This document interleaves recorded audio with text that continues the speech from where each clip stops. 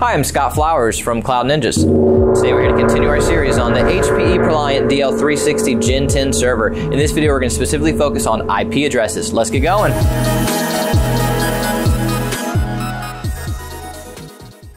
Well, hey, thanks for stopping by today to learn a little bit more about the HPE ProLiant DL360 Gen10 server. Do us a favor, if you find anything that helps you in this video, click that like and smash that subscribe. All right, we'll top in. So this video is going to be specifically focused on IP addresses. We're going to show you two ways on how to set your IP address. We're going to show you how to set a static IP address, and then we're going to show you how to enable DHCP. Let's get going. Hey, this is Ben with Cloud Ninjas, and today I'm going to be showing you how to configure your network settings on your server. Specifically, I'm going to show you how to set a static IP address and how to configure DHCP.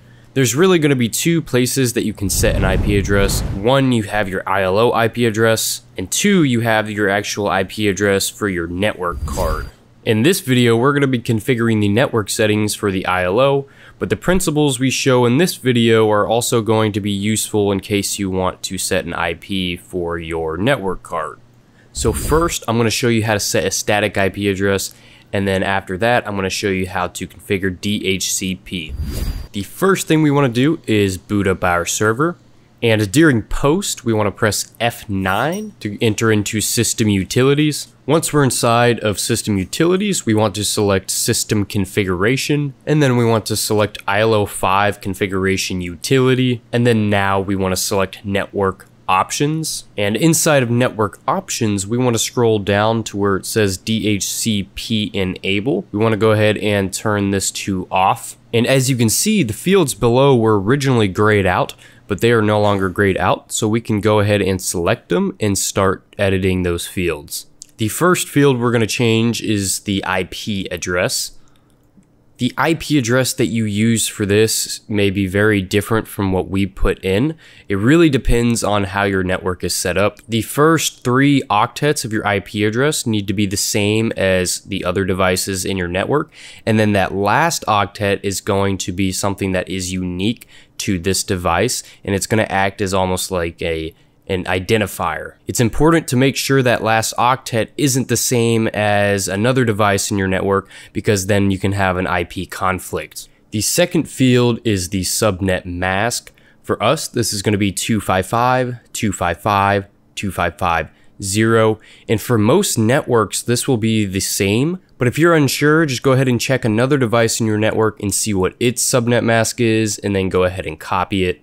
After that, we have our gateway IP address, which this is really representing the IP address of the router. Now, it may not always be a router. There could be some type of firewall appliance or some type of device that's breaking up your network into multiple different subnets.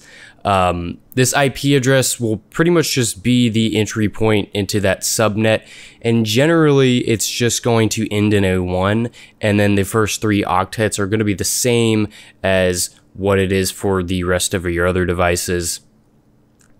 And if you're ever unsure, you can always just check another device in your network and see what it is for that, and then just go ahead and copy it over. The subnet mask and the gateway IP address is going to be the same across devices that are in the same subnet. You want to make sure that if you're using an IP address, you're not using an IP address that's from a different subnet, because then they will not be able to communicate and you will not be able to connect to the internet. Once we are done, we can press F12 to save and exit, and then we will get a dialog box here, so we just want to click on yes. Save changes. We will get another dialog box that will say that the ILO will need to be restarted, so we can go ahead and press OK. It may take a little bit of time for the ILO to reset, so we'll go ahead and fast forward to save you guys some time. Once it's done, it's going to prompt us to reboot our server, so we can just go click the reboot button. And once the server comes back up, then your IP address will be all good to go. So that is how you set a static IP address. Now we're going to show you how to configure DHCP. In order to configure DHCP for your ILO, we will need to go to that same menu that we set a static IP. So we can boot up our server, and during post, we want to press F9 to enter into System Utilities. Once inside of System Utilities, we want to click on System Configuration, and then ILO 5 configuration utility, and then now click on network options. So at the very bottom, you can see our static IP information that we assigned. So if we go to this DHCP enable, we can change this to on, and that's all you got to do. DHCP is configured. It is that simple. And as you can tell, compared to setting a static IP, it's a lot simpler to do. And essentially what's happening is when we set this to DHCP, it's going to the DHCP server in the network. This is generally built into a router, but in a lot of enterprise environments, there will be a dedicated DHCP server. Once that device enters the network, it's going to reach out to the DHCP server, and it's going to grab an IP address from the IP address pool, and it's going to send that down to that device, and it's going to assign all of that information, so you do not have to do it manually. If you found this video useful, go ahead and leave a like, and if you have any questions or comments, please leave them down in the comments section below. And if you're looking for some servers for your home lab or data center, we got plenty of brands in stock ranging from HP, Dell, and Supermicro, you name it. Go ahead and reach out to us at sales@cloudninjas.com.